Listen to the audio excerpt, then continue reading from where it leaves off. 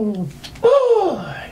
We're talking about the interval of convergence. Yeah. So, what are we gonna do? We are gonna take this serious because that's where we're at.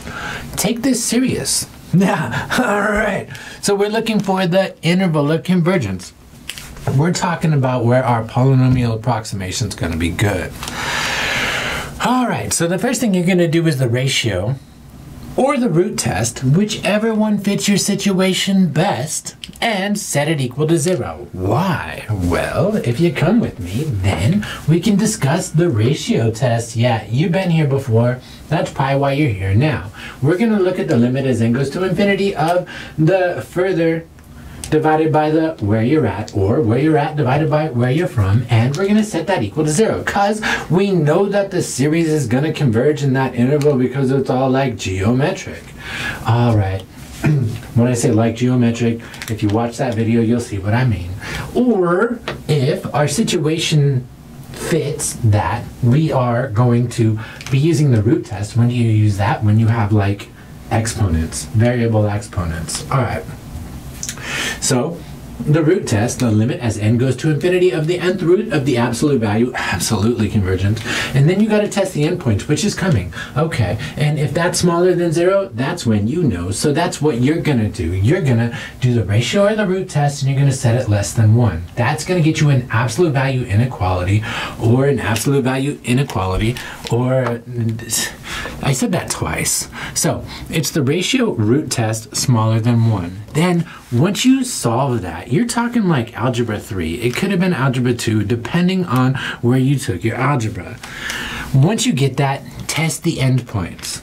You're going to test the endpoints because we were just talking about absolute convergence and conditional convergence, and I know it was just kind of like just out there, but now we need to check on the fringe. Yeah, we need to check the endpoints and whether or not they're gonna converge. So that's what you're doing. You're doing that to see what kind of interval you have.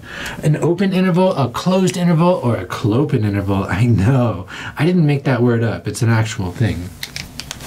And then you're going to state your answer in interval notation.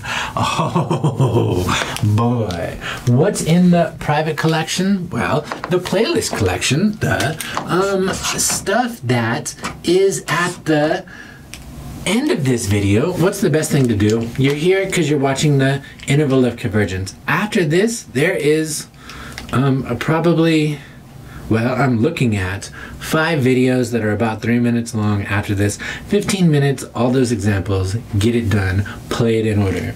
Okay, so what? On this one, are you going to use the ratio or root test? You're probably going to use the root test because of that. And then what?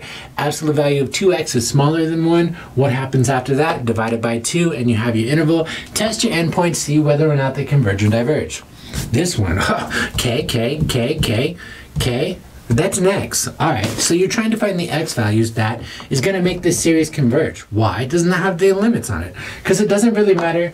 We're looking at the tail.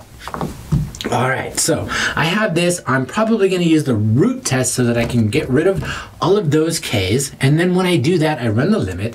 That's going to go to 1, and you're going to have the absolute value of x minus 1 is smaller than 1. That's an absolute value equality. Ooh, now we're looking for some equality down here. Ooh, so I'm looking at that, and I see the factorial, so that is screaming the root test. Now, you got here because you've seen quite a few before this.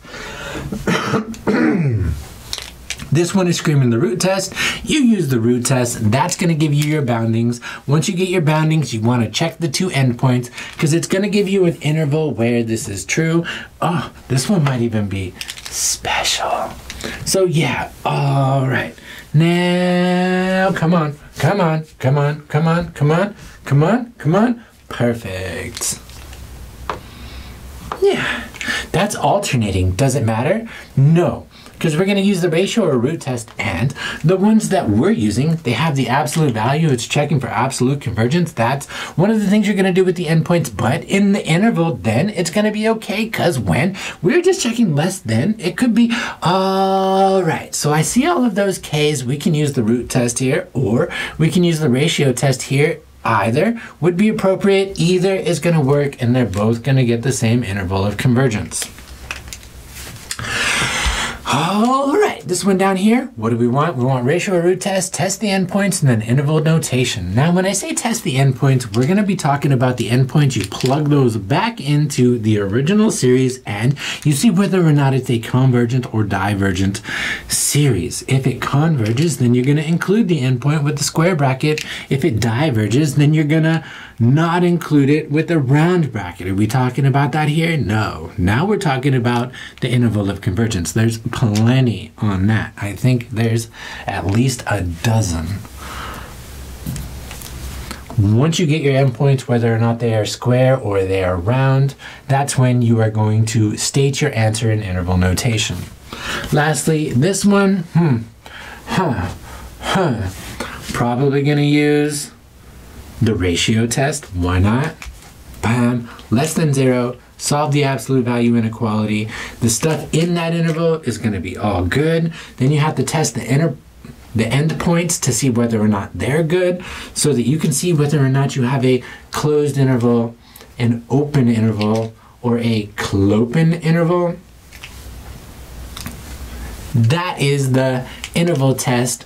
This is the nutshell. Go to the playlist, and these 7 examples, can you count 5?